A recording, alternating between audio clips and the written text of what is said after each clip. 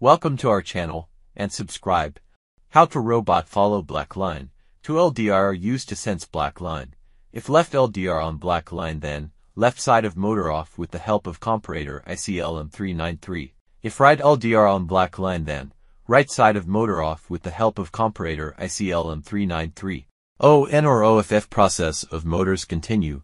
Robot keep moving forward and follow black line as shown in video.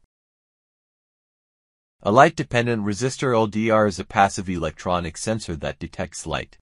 The LM393 is a dual voltage comparator that can operate from a single or split power supply.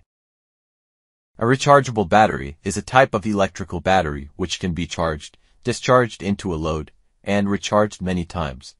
Charger is a type of power supply called switched mode power supply. It provides a constant voltage CV and a constant current CC to the battery, providing it with the energy required to charge it.